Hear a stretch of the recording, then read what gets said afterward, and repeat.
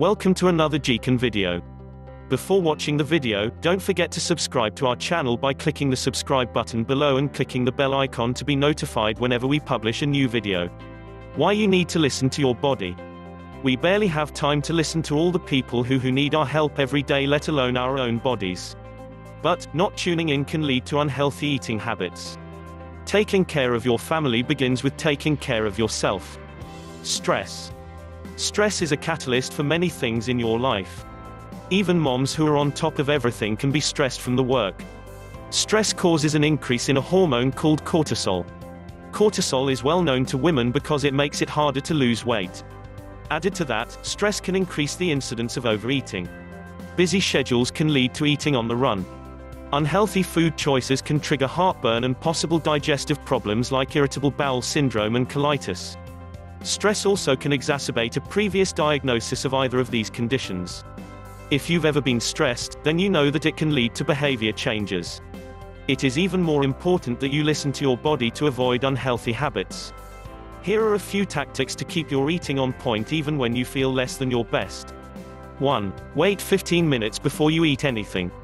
Stress can make you want to reach for the nearest snack whether it is healthy or not. Before putting money in the vending machine, ask yourself if you are really hungry. To test your answer, wait for 15 minutes and then reevaluate your hunger. 2. Drink a glass of water. Water will fill you up for a few minutes, allowing you to calm your stressful situation. 3. Don't eat mindlessly. Did you know that eating comfort foods releases the same endorphins that exercise does? It is pleasurable to eat. Eating may calm you, but it can also help you to gain weight.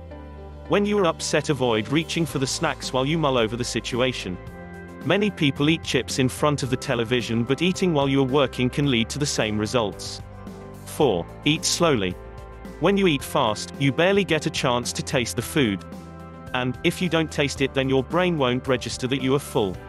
Your only indicator will be the upset stomach you get later, but then, the damage is done. Chew each bite completely before eating more. 5. Take a walk. Work off the stress with a walk around your office or around the neighborhood. Walking will release those endorphins we were talking about. It improves your mood and helps with stress while helping you to avoid eating unhealthy food. When conditions like stress enter your life, unhealthy eating habits are not far behind. Paying attention to the changes in your attitude keeps your body from paying the price. If you've liked the video, give it a thumb up, leave a comment and share with your friends. We thank you so much for watching. For more nutrition, health and beauty tips, please subscribe to our channel.